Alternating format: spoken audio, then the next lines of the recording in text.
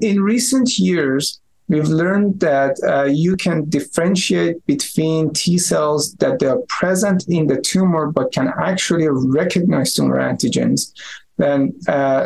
then T cells that they are present in the tumor, but they are not specific to tumor antigens. They actually recognize tumor unrelated antigens. So those that they do recognize the tumor antigen, we call them tumor specific T cells. And a lot of these cells, it turns out that they express this molecule called CD39, which is considered an immunosuppressive molecule, and it's known to be an exhaustion marker, which often is expressed by exhausted T cells. So we were interested to understand why these tumor-specific T cells are expressing CD39, or how they actually come to upregulate CD39, and what's the implications of that. So what we did was we knew these cytokines, IL-12 and IL-27, are important for differentiation of effector T cells. So we grew these T cells outside the body in vitro in the presence of these cytokines when the T cells were activated, and we saw that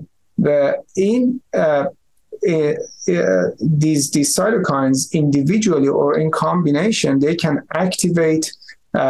T cells, and they actually can help upregulate CD39 on the T cells. Now, what was interesting was that we saw with IL-12,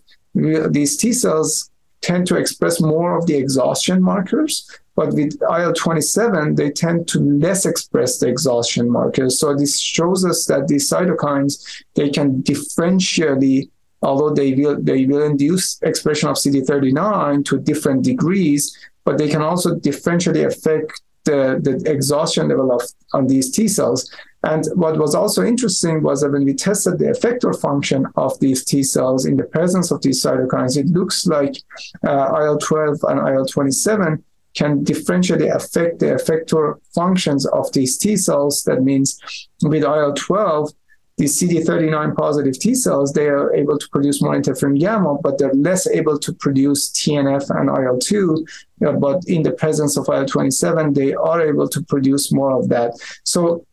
this is important because there are quite a bit of adoptive cell therapy efforts out there, and people are interested to design the best T cells that you can grow outside a patient's body and then infuse the patients with these T cells that they have been activated and grown outside the body or ex vivo. And what we think there would be consequences from this research that we've done, and one that you can grow these T cells and you can probably treat them or grow them in the presence of these cytokines to optimize their effector functions before you actually infuse the patients back with these T cells, because we know CD39 is often expressed on tumor-specific T cells, and these are the T cells that you need to get into the tumor and kill the tumor cells.